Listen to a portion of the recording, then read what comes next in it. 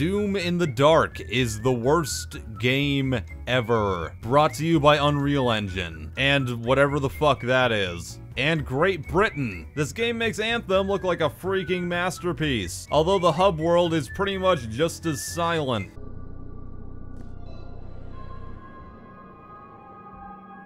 Oh dear God, this game is a live service! Help me, secretary lady! I need to get out of here! So Doom in the Dark is an indie FPS that takes the live service model from such games as Destiny, Anthem, The Division, some other bullshit, and they tried to make their own game that entices players to log in every day so they can get different rewards. But like so many other live services in the past, the developer of Doom in the Dark failed to realize one fatal flaw with this type of service. No matter how greedy and stupid you are, you still need to make a game that's entertaining to play! And goddamn, Doom in the Dark is testing my patience. Do you want to see the first enemy encounter in this game? Here you go!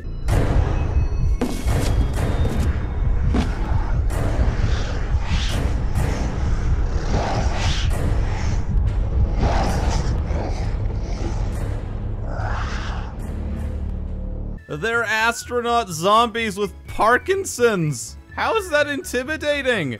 A, they've got a helmet so they can't bite you. Their fingers and nails and stuff are in a suit so they can't scratch you. And it's like they're learning how to dance by doing Michael Jackson's Thriller while having a brain aneurysm. Yo, and are you seeing this muzzle flash? I like to be able to see when I'm shooting things in games. That's kinda helpful. This game is so bad it's making my voice crack. And it takes 1 billion bullets to kill one damn enemy. Well, with this gun it does, and then when you get a different gun, you can just one-shot these guys like it's nothing. It's like the opposite of what happened to Anthem now that I think about it. Wow, it's kind of weird that I can keep comparing this game to Anthem. It's almost like they're both not quality products. So what do you do in Doom in the Dark? Basically, you walk around in some corridors, you get attacked by some enemies sometimes, usually there's none, but then a bunch of them run out at you from nowhere. You shoot them, they have this terrible jibbing effect that goes absolutely everywhere, and in some cases slows down your entire computer.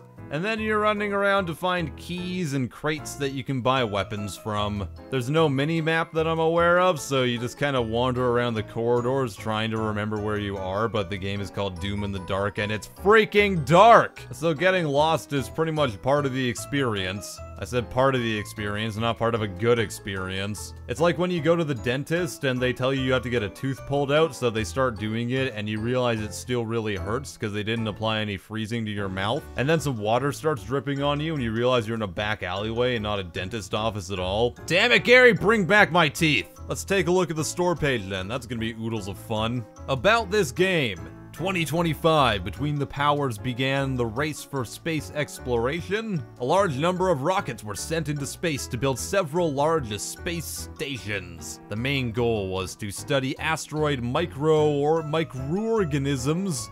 A frozen organism was found on one of those asteroids, which seemed harmless for a time. After some time, he began to evolve and he needed a carrier. A man came to this role is not bad. 90% of the stations were infected with an unknown virus. The evolution process started. In a short time, there was little left of people. You take on the role of propagandist Nicholas, who is the commander of the Special Forces unit in the unit Alpha. God save you. God save me indeed. Features, more than 5 music tracks, good graphics, that's subjective. Special effects, that's good I guess. Puzzles, I haven't seen any of those yet. Bosses, also haven't seen any of them. The atmosphere of horror. Again, subjective. Can you look at the planets close?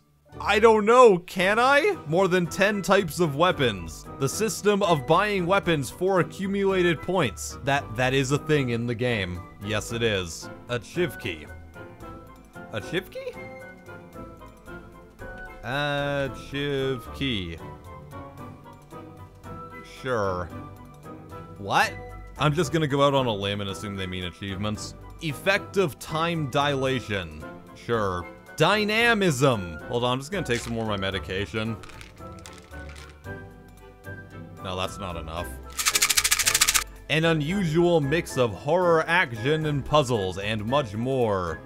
Like dynamism. So in case you couldn't tell, this game is complete trash. Everything from the lack of a mini-map or a regular map, to the shrapnel jibbing that happens, and the way enemies become part octopus when they die. It's just not a game that was ready for a public release. And I feel like anyone with an IQ over 40 would most likely realize that. Evidently not this guy though, who apparently liked it? Like, that's cool, you do you, man, but holy damn. I couldn't limbo under your standards. So apparently I own another game by this developer too? Their name is Indie Games Studio, by the way. Huh. Creative. But I've got no memory of getting this game at all, so let's also find out what Sunny Smiles is.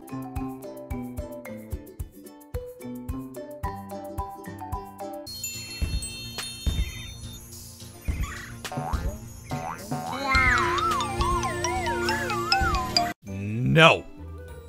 No. Bad developer. Why? Why is this a thing? Why would somebody make this? Someone spent time putting this together, even if they took most of the assets and the gameplay elements and everything from somebody else and downloaded it or bought it or whatever they did. They put this together. They were like, people are gonna come back and play this day after day for weeks, months, probably years on end is what they thought in their brain. And they put this out into the world. I don't care how much it costs, how cheap it is, how expensive it is. It's not a very good game. And all I'm saying is maybe before you put this onto Steam, you look at it, see that it sucks, and then just try to make a better game, or put it somewhere else, or just, you know, be a reasonable human being. Where the crap are those pills at?